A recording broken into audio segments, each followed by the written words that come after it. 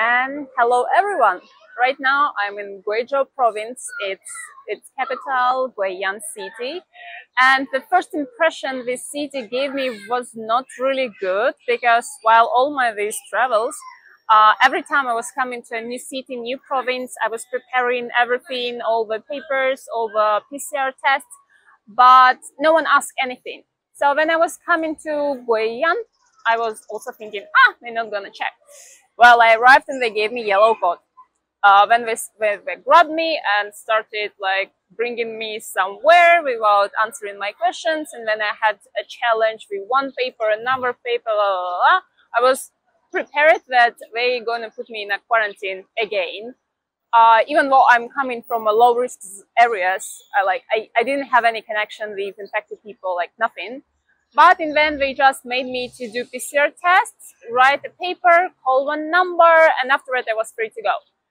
So then it was a bit difficult to find out the way out from a train station and the way how to get to my hotel.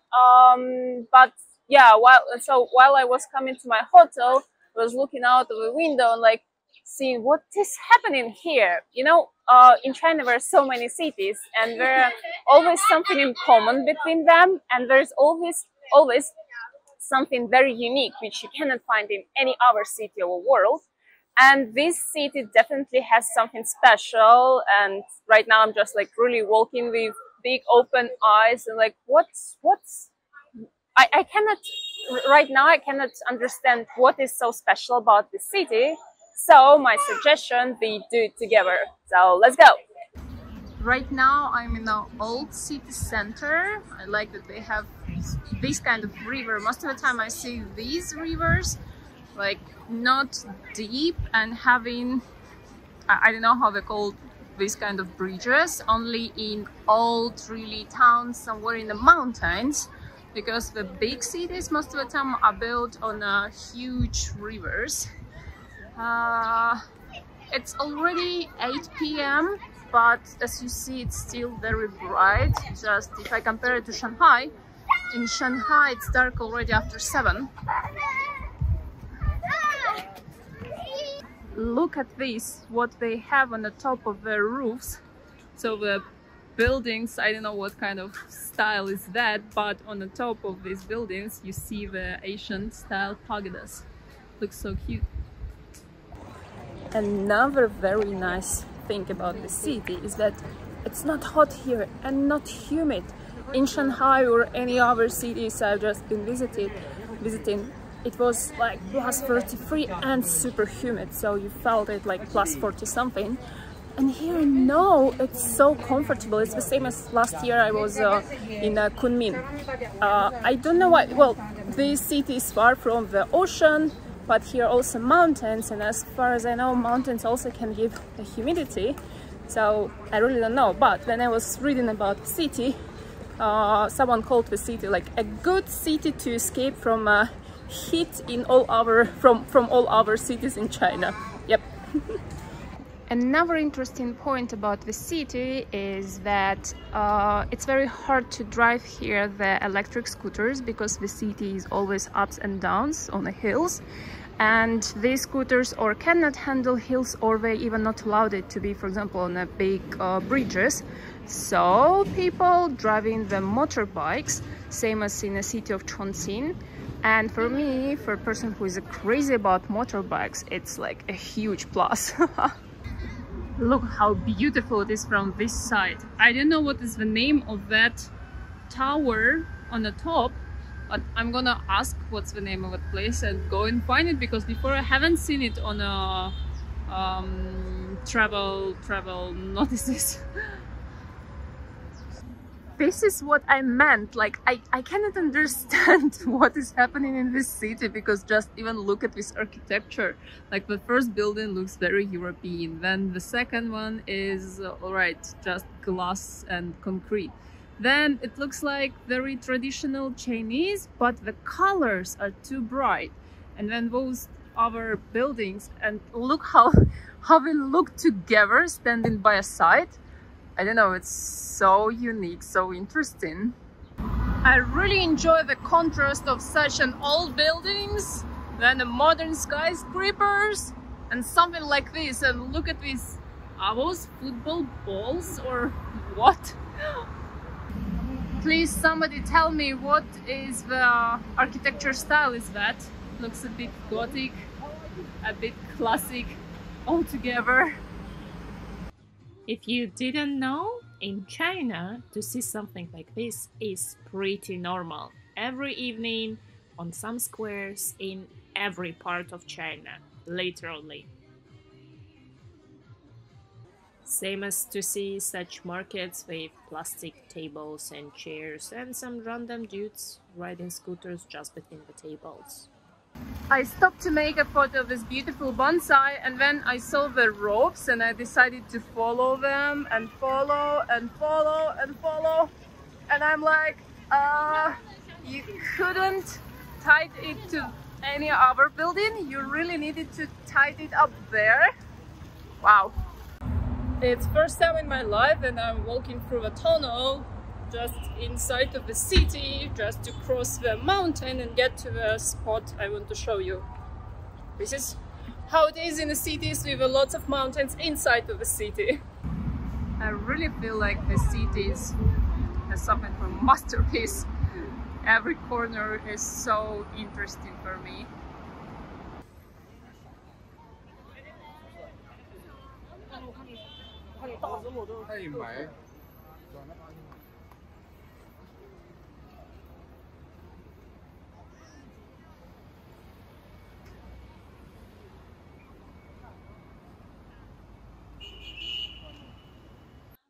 And here I came to one important spot of the city. Yep, this is a huge castle. It's so interesting to see this kind of castle. Then before we were walking in some not really nice looking places. Now here you see it's like pretty nice. And yeah, it started raining and thunderstorm is coming. Nice. But anyway, this castle was built by some very rich Chinese boy who got his money from his father. But and it's supposed to be a hotel, but something went wrong, and this building just stands there for years, and nothing is happening inside, as far as I understood. Like you cannot book a room there, you know. So yeah, nice, like a Disneyland. Hey everyone, it's another day, and I'm already climbing a mountain. There is a city. I'm going up. Right now you don't understand anything.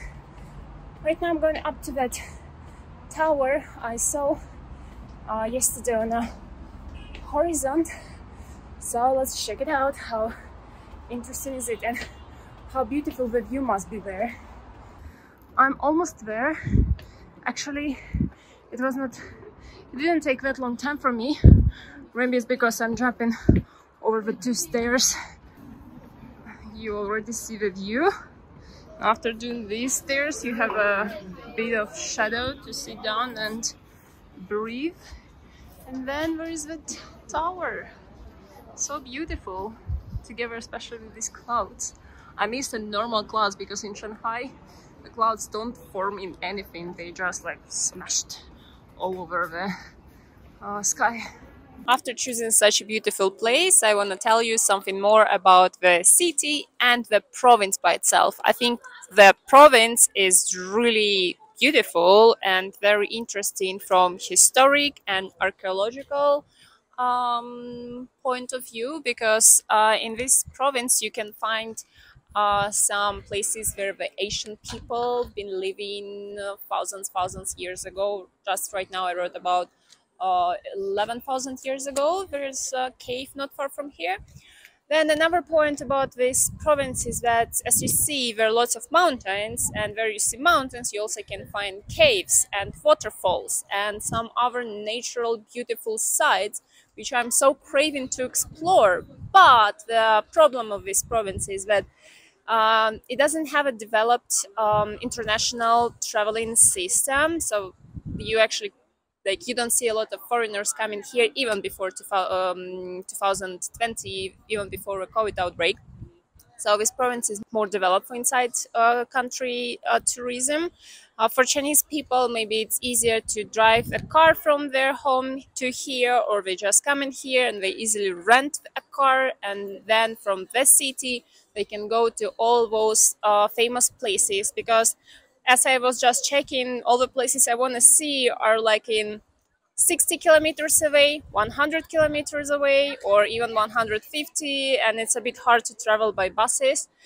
So I will see what I can do about that. But yeah, as I'm saying, it's just a very beautiful and interesting province. When you come here, same as in Yunnan province, you don't stay that much in the city. You explore the province by itself. What is this province is doing? Well, I was not surprised to see that they're researching the space, doing research about spaces, because I knew even before that in this province you can find the biggest something radiosphere telescope. I don't exactly know how is it called.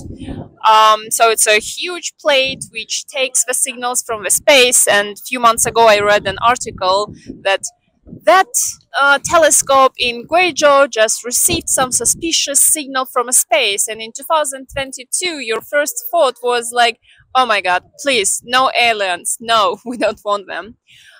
Anyway, then another thing which they are developing in their province is IT technologies, and this was the first province for 5G technologies. I was so surprised about that, because this is a very deep province. It's not that developed, and as for example Beijing, Shanghai, Guangzhou, or Shenzhen, because Shenzhen is an IT capital of China. Then, of course, tea. I was again surprised, because I thought that there are some other provinces which are number one for producing tea, but no, this is again Guizhou province. Yeah, this is shortly about the Guizhou as province. As about the city, there are 6 million people living here. You already saw how the city looks like.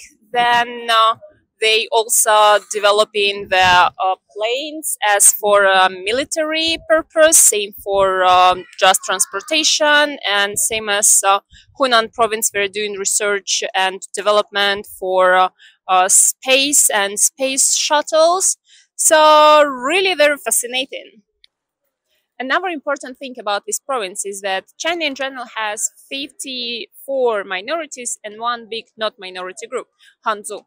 And in this province, same as with nearest Yunnan province, there are lots of minorities, and that's why the culture, the local culture, is very diverse. And I really see this from the architecture, from the colors they use in their temples, and it's just beautiful.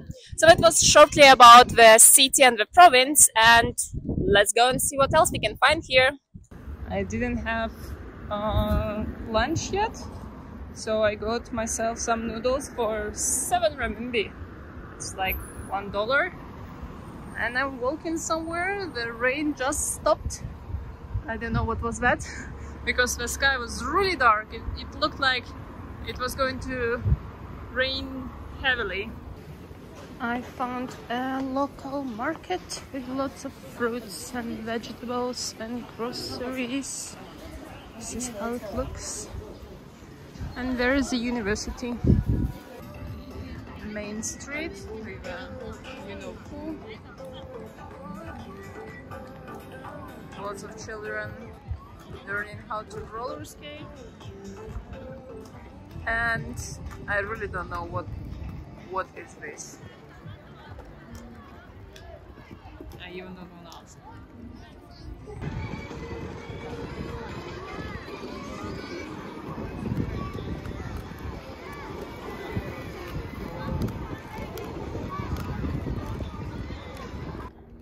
Actually, I forgot to mention that in Guiyang you see watermelons everywhere, and they're huge. And this is a quarter from a big watermelon, and it's still a lot. And they don't have seeds, as you see. Like this one has white seeds, but most of the time those watermelons I saw on the street, they were like completely red without any seed on it. And they smell crazy, really. You walk in on the street and you hear everywhere the smell of watermelon. I came to Qinlin Mountain Park, and this is how it looks like. Lots of mountains. Also, you can meet some animals here. I mean, it's almost like a zoo. And monkeys. They are always so funny. I hope they don't have the habits to steal your things, as in Thailand. It was just another one. I just climbed to the mountain here. I don't know how high is it, not that much. But yes, you see mountains. Behind mountains are skyscrapers. Oh, where is somebody else?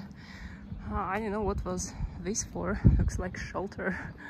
Stairs to nowhere.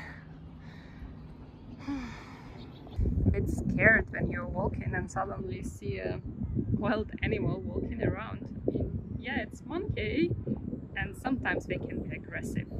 So I'm walking in the forest and looking at all of this garbage here. I really don't know who's more monkeys in this place. Hello, little fella.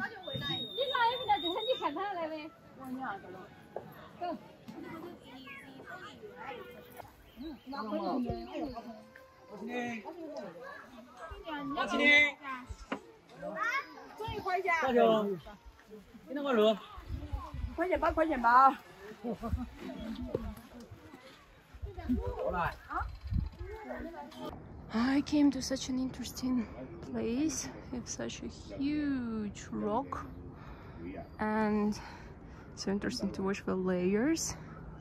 And here you see the sticks supporting the... At first it looks like it's supporting this huge rock, but they're supporting the lowest layers, so they don't go one by one falling down, because if they do, then the whole rock with all these characters will fall.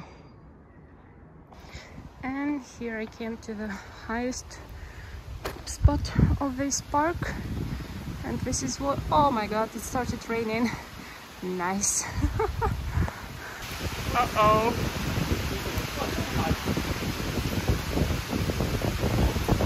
I literally walked into someone's garden, and yeah, skyscrapers, sorry, and I'm continue walking. I could even say that I'm somewhere in Hong Kong. It really looks like as in from Victoria Peak. So I was just there right now. You see that rock, and one man just told me that this is one of the 8 famous sightseeing viewpoints in whole Guizhou province. So yeah, this is a must-see place. And I'm on the top of the mountain. Look how beautiful is this. And this is an old city, and here we can see how through the mountains they did tunnels and huge bridges like this to connect the city with a new business center. So that part is a new city. So beautiful. And since I don't want to make my videos too long, here I would like to end it, and see you next video about Guiyang and Guizhou. Bye bye.